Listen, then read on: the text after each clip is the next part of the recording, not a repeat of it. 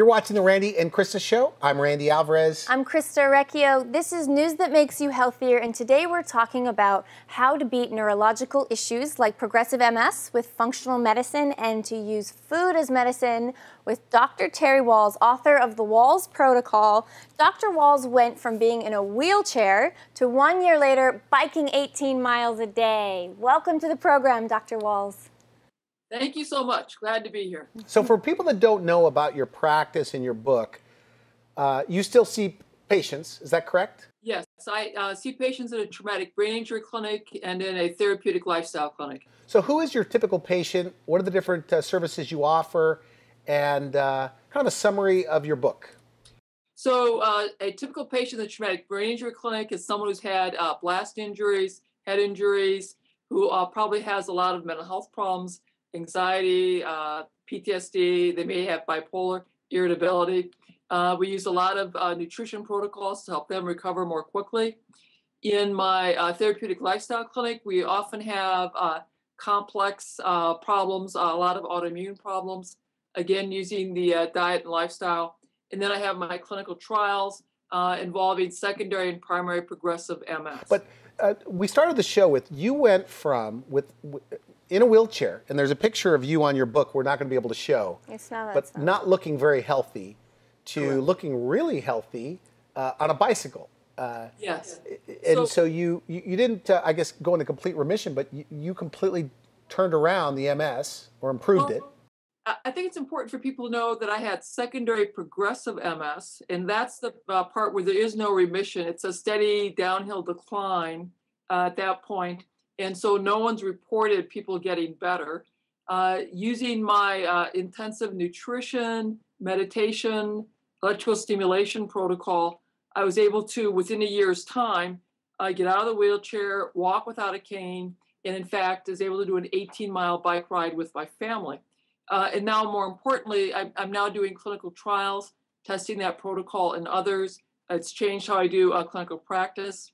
And it's really revolutionized how I see disease and health. Have you seen patients with similar results to yours that had MS? Yes, as a matter of fact, I have. In our clinical trial, we have some people with very, very exciting results. Yes. Okay. What about Parkinson's and Alzheimer's? Same type of effect with the Wahls Protocol? Sure. So I have many hundreds of people that follow me, or actually thousands that are following me on Facebook. And these people, Wahls Warriors, I call them, post up their pictures, their photographs. They've given us videos. People with Parkinson's who have had major reduction in symptoms, returning to work. People with memory loss who are doing much better. People with fibromyalgia whose pain is markedly reduced, eliminated, whose energy is much better. Diabetes reversed, obesity. People are losing weight without being hungry. Many, many disease states that are helped with this program. Let's dive in and talk about your protocol, because what we hope is that this is inspiring so many of our viewers that there is hope and you can live a healthy, happy lifestyle in the midst of diagnosis. So what's the Wahls Protocol all about? So it's about teaching people how to feed their brain cells and the mitochondria, which are the power plants in our cells, so they can function optimally. And that means more fruits and vegetables, and I have a very structured plan for that. I'm quite tall. I'm 6 foot tall, so it's 9 cups of fruits and vegetables, 3 cups of green leaves, 3 cups of sulfur-rich vegetables, cabbage family, onion family, mushrooms in that category, 3 cups of deeply colored like beets, carrots, berries, oranges, high-quality protein. That's the entry level. Then you could go on to the paleo diet or the paleo plus, which is the ketogenic. So we have it in phases so people can decide how quickly they want to make these changes and how far they want to go with these changes. When did you, were you diagnosed with MS first? Is that what got you involved in the nutrition and healing with food and supplements? I was diagnosed in 2000. Being an academic doc, I went to the best MS center that I could find, the Cleveland Clinic. They managed my care. Still within 3 years, despite taking the latest, greatest drugs, my disease had transitioned to that progressive phase where there's no more improvement, only decline. I took Novantrone, then I took Tysabri, continued to decline. It was clear I was headed towards becoming bedridden. And that's when I got motivated to take matters into my own hands, start reading the literature myself, doing the research, created this long list of nutrients that were critical to my brain.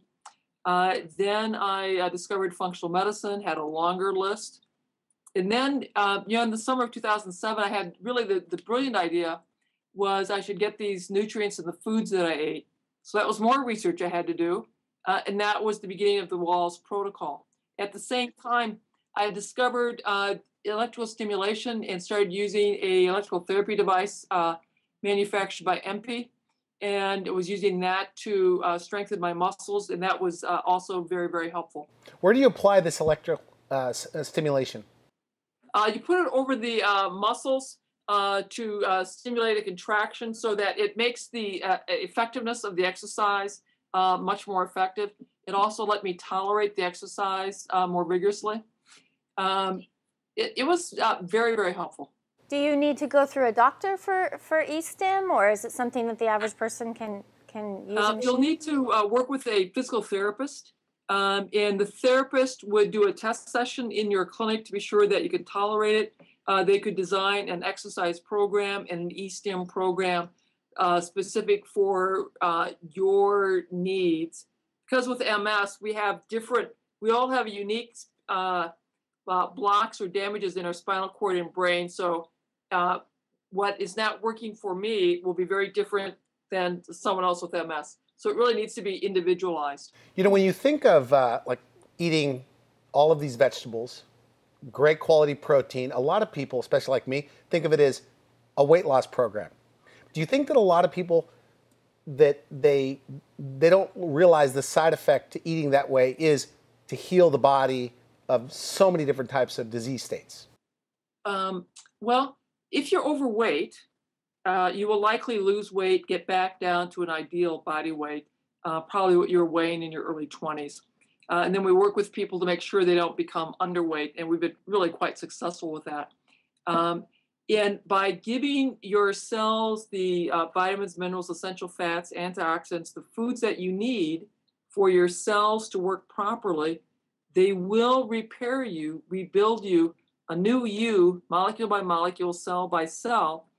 And whatever your disease state is, we have thousands of papers that let us know as you improve the nutrition, the need for medications will decline, often to where the person does not need medication for their chronic health problems if they really maximize the nutrient density of their diet.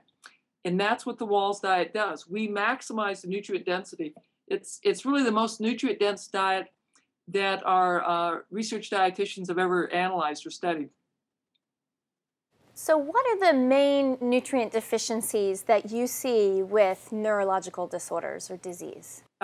Well, mineral deficiencies are really very common. I'd say the vast majority have problems with inadequate minerals. Omega-3 and omega-6 fat ratios are off. They probably are very low in their antioxidant levels, the kinds of antioxidants that you'd see in greens and really deeply colored. They're probably low in their thiols and sulfur-containing compounds that are used for detoxification and for making a lot of brain structures and neurotransmitters. People eat so much white flour, sugar, high fructose corn syrup that, let's say, the average American is likely depleted in many, many key nutrients. I agree. What about CoQ10? Can you talk about what that is? And I know it's in your protocol and what it does. So CoQ10 is an important part of the mitochondria, and there's something called the electron transport chain. That's very important in how we generate energy. Over the age of 50, we don't make it nearly as well. If you're taking statins, that interferes with the ability to make it. If you can't make your CoQ10, your mitochondria are strained. They're much more have much more difficulty creating energy. You'll have more fatigue, more problems with brain fog, more problems with heart failure. And so because statins are so commonly prescribed, particularly to folks over the age of 50, Many Americans are depleted in their CoQ and will develop long-term health consequences as a result. To keep your MS under control now, are you taking some medications, prescription medications? So I take no disease-modifying drugs. I've taken no disease-modifying drugs since early 2008. In 2007, I was taking Cellcept, which is a form of an immune suppressant that's used for transplant and for some people with MS. When I started my nutrient-dense protocol in November, in February, I was having lots of energy and I couldn't sleep. And then it occurred to me, the reason I was taking Provigil for fatigue, that I needed to stop my Provigil. And then I called my neurologist and told him there had been a big change. I went to see him. Now, mind you, the last time he had seen me, I was in a tilt-recline wheelchair looking really bad. So I'm in the waiting room and I stand up and I walk in. He's like, oh my God. He was so impressed that things had changed so remarkably. Are some of your colleagues now coming on board and taking a closer look? Very much so. I'm doing a clinical trial, testing my interventions and others. Twice a year, we present our research data at either the Internal Medicine Research Day or the Carver College of Medicine Research Day. So people see the very, very exciting results that we're having. I've had some of my scientist colleagues ask to join my study team because they know I'm freezing blood. And so they're pitching interesting analyses for us to consider doing on this frozen blood. And I'd also tell you, I'm going around giving research seminars across the university and now also across the country. I was over in China last fall talking about my research.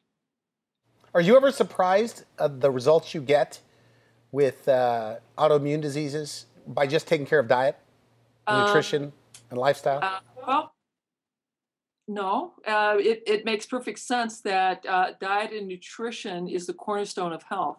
And what is impressing me is that by taking the tack of creating health, I'm discovering that it really is the most effective treatment for chronic disease. You use your conventional medicines, of course, to take care of the chronic disease. But when you teach people how to use diet and lifestyle to create health, over the next 3 years, the symptoms of that chronic disease steadily decline. Would you say that there are millions of people here in America that are suffering that don't have to be? Yes, absolutely. We have 60% of the population that's overweight and obese. They don't have to be. They could adopt the Wahls diet, get back to a healthy weight, have more energy, more vitality. We have an epidemic of relative infertility, people needing assisted reproductive technology. Again, many of those folks, if they use diet and lifestyle, those symptoms will reduce and they'll have fewer problems. There are 25 million people with autoimmune problems who have an autoimmune diagnosis, another 50 million who have autoimmune symptoms, fatigue, pain, autoantibodies, but not yet enough damage for a diagnosis. So that's 75 million with an autoimmune type of problem. They would be greatly served by understanding diet, lifestyle, to reduce their symptoms, improve their function. Do you live with some sense of like an urgency? It's like, I got to get this out there right away. And could you imagine if you'd have known this 30 years ago? Well, it had to happen the way it did. I had to be ill. I had to have 4 years in a tilt-recline wheelchair to really be motivated to relearn all that biochem. But I'll tell you, I am so grateful to have my life back because I expected to be bedridden. I expected to become demented. Instead, I can ride my bike. I can walk easily. I'm writing books. I'm doing clinical research. I am intent on creating an epidemic of health. And that's quite possible. I'm giving people the tools to take back their lives, to have an epidemic of health, to provide the real solution to the healthcare crisis that's facing our country. It's creating health, not controlling doctors. It's teaching people how to create health. That's beautifully said, an epidemic of health, and that's what we need to create, and that's the idea of making all medicine functional medicine and allowing people to understand their body can heal. I love it. Is your book in bookstores everywhere? March 13th, it will be in bookstores everywhere. I'd encourage the listeners to go to my website, terrywahls.com, and give us their email so they can download the free goodies that we talk about in the book. Because there's a lot of very useful things that people will want to pick up. Yes, so terrywalls.com, and then I would also encourage people to look at your TED Talk, Minding Your Mitochondria. That's how I first found out about you, and I have to say I was wickedly inspired by that talk, and I know millions of others were as well. You know, it's very interesting. So that talk's done very well. It's like 1.6 or 1.7 million views. The TED people apparently are getting nervous. They put a big red box on it saying, this falls outside the curatorial guidelines, viewer discretion advised. And they've contacted the person who organized the TED Talk, asking for my research, which we have given them, our posters, our presentations. We gave them a copy of our recent paper that came out. And it's worth noting that TED had Jill Bolte-Taylor, a brilliant neuroscientist who had a stroke, who gave a lovely talk about her experience with a hemorrhagic stroke. And there's no warning on that talk, which, it has about 30,000, 40,000 views. And yet TED feels the need to put a warning on a talk that tells people to eat more vegetables. I hope that they remove that warning, and I did see the talk on strokes, but I think this is where we get into the political realm, because you and I were talking before the interview, and I did a TED Talk as well last year, and it was called Food as Medicine, and right after my talk where I was talking about GMOs and how to use food as medicine, TED outlawed that you can't use those terms. You can't, they called it junk science, you can't talk about food as medicine, GMOs, and my understanding is it's because of their sponsorship. Is that right? Their sponsorship changed to pharmaceutical companies? And one can certainly look at who's giving them a lot of money now. Monsanto, Dow Chemical, the pharmaceutical industries. And one can ask the question, is that beginning to influence their curatorial decision-making? And certainly, if they're going to say that the only science they'll present is a science that's universally accepted by all their peers, means they'll no longer have any innovation. But if somebody wants to watch that, they just go to TED, search your name. Is that right? Just Google Minding Your Mitochondria and you'll find it. Minding Your Mitochondria. They could Google that and watch that talk. Yeah. And we are just about out of time. What is your final message to somebody watching this? Maybe they have a loved one. They themselves have some autoimmune problems. And they're a bit skeptical because it's the simplicity of that your food can be your medicine. What do you say to them? A couple things. If I can get out of a tilt recline wheelchair by learning how to eat and live for the optimal health of my cells, imagine what eating for the optimal health of their cells could do for them. This is something you could work with your primary care doc. I teach people how to do that. They can take their lives back. And you could do this as an experiment. Do it for 3 months and see what happens. Very nice. Christa? Dr. Wahls, you are an unbelievable inspiration. So my takeaway to the viewers is don't accept a diagnosis and a decline in health as something that has to be. Dr. Wall, thanks for coming on the show. Great, great info, and keep up the good work. Thank you so very much. You've been watching the Randy and Christa Show, news that makes you healthier. I wish you good health.